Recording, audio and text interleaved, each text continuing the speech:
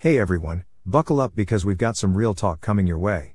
South Africa just made headlines by throwing its weight behind Palestine in the Israel-Palestine conflict, and the International Court of Justice, ICJ, just dropped a decision that's shaking things up.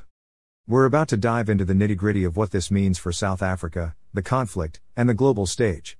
So, picture this: South Africa, stepping up and taking a bold stance on the Israel-Palestine conflict. The ICJ decision? It's not just about exposing Israel's actions, it's also shining a spotlight on other nations that are turning a blind eye to the tragedy unfolding in Gaza.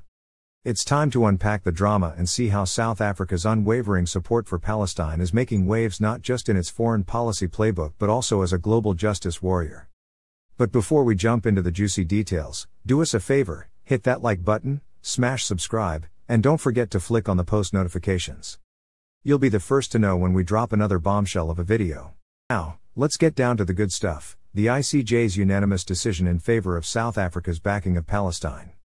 It's like a megaphone announcing South Africa's dedication to justice and human rights. This decision isn't just sparking debates about geopolitics, it's also revealing the chess moves and the systematic fightback campaigns that might come South Africa's way. We're not sugarcoating it. There are forces out there trying to block South Africa from putting a neat bow on its case at the ICJ. But guess what? They're all about exposing the atrocities in Gaza, and they're not backing down. Now, imagine this: David versus Goliath vibes.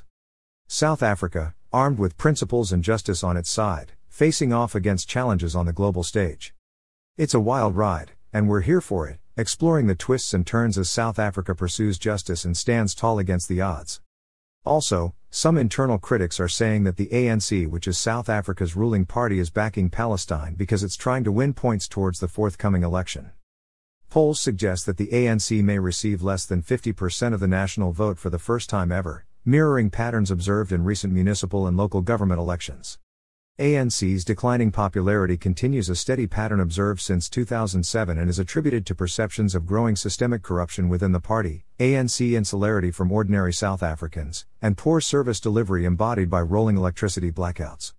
South Africa also strains under the burden of growing inequality, poverty, and youth unemployment.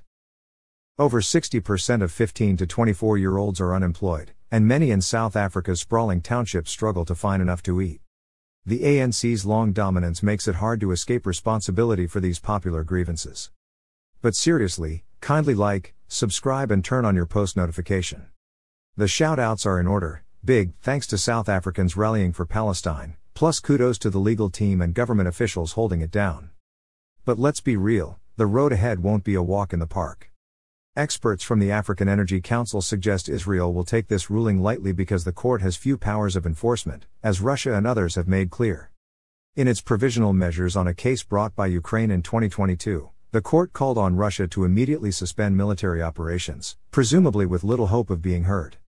Russia responded by demanding that the court throw out the hopelessly flawed case. But that lack of enforcement doesn't lessen the political discomfort for Israel, or for those who have seemed so ready to protect Israel from any and all criticism. The video wraps up with a call for vigilance and determination. The ANC's knack for bringing people together is highlighted, paving the way not just for South Africa's freedom but also advocating for global freedom. So, as we wrap up this roller coaster of a video, here's the million-dollar question: are we ready to jump into discussions that could finally bring an end to this conflict? South Africa's commitment to dialogue and peaceful resolutions is the rallying cry we all need.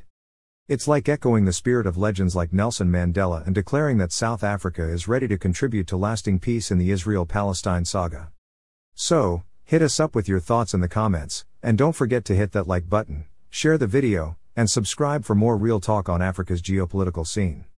Until next time, stay tuned for more eye-opening insights.